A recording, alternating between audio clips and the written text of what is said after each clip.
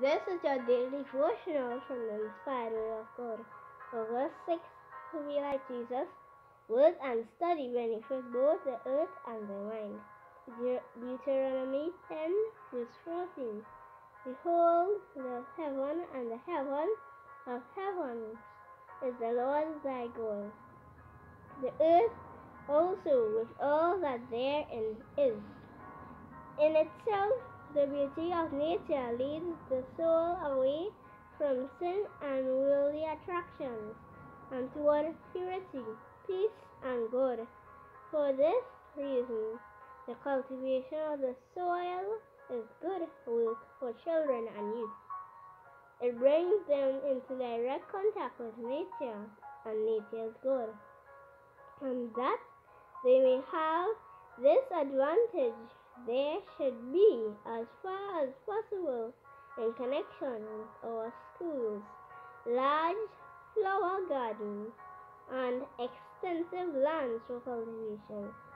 In the school that is started here in Australia, we look to see real success in agricultural lines, combined with the study of the sciences. We mean for this place to be a center from which shall radiate light, precious advanced knowledge that shall result in the working of unimproved lands, so that hills and valleys shall blossom as the rose. For both children and adults, labor combined with mental taxation will give the right kind of all-round education. The cultivation of the mind will bring tact and fresh incentive to the cultivation of the soil. The school has made an excellent beginning. The students are learning how to plant trees, strawberries, etc.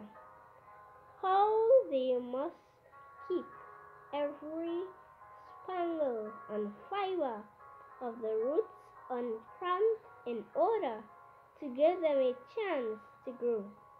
Is not this a most precious lesson as to how to treat the human mind and the body as well?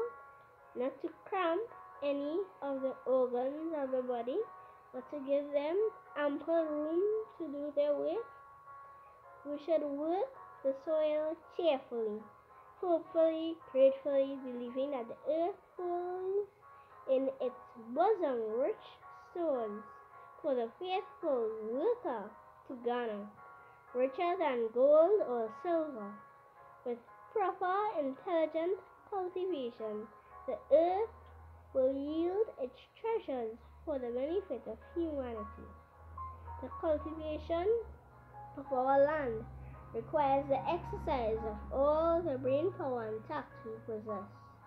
The lands around us testify to the indolence of human beings. We hope to arouse to action the dormant senses. We hope to see intelligent farmers who will be rewarded for their earnest labor. The hand and heart must cooperate, bringing new and sensible plans into operation in the cultivation of the soil. Maranatha, Jesus is coming soon.